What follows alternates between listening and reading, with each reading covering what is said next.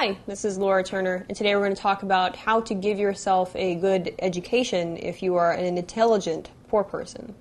If you cannot make it to college because you cannot get a scholarship or you cannot, make it through high school, things like this, you're going to need to be able to educate yourself. And there is really no better time, it seems, in the world than now to actually self-educate than now.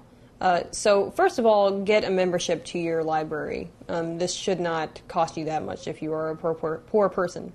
And you should be able to go to that library and spend as much time in it as you want and need. In that library, you're going to find books, and you're also going to find computers that can help you get on the internet. But first, what I want to talk about is actually reading classic books like Fahrenheit 451, 1984 by George Orwell. Actually educating yourself by picking out the most important books to read and the things that are going to help you become more intelligent and more learned. Also, you can ask your librarian if you, of course, don't know what books to read. Ask your librarian, where can I find a book that will help, better me, that I'll be interested in, that has affected the world, and she or he will be able to direct you to that book. Okay. Next, of course, go on the internet and do your own research on things. This is really the easiest way to sort of gain lots of information at once. And also, if you have membership to the library, you can also take your books home with you so that you don't have to spend all your time there.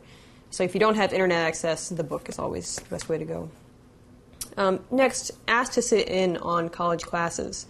Some colleges and some professors are a little more lenient about this than others. Some have policies where you can't actually have people sit in.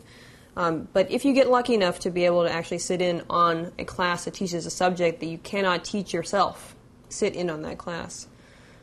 Next, make friends with other intelligent people who can give you access to stuff that you don't have, like films or books or anything.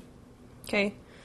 And next, write down, this is very important if you are an intelligent but poor person, write down everything that you've learned so that you can actually make your own library at your own disposal, and that you can memorize it, by writing it. So you can soak up this information by writing it down, but you can also have your own copy, free of charge for yourself.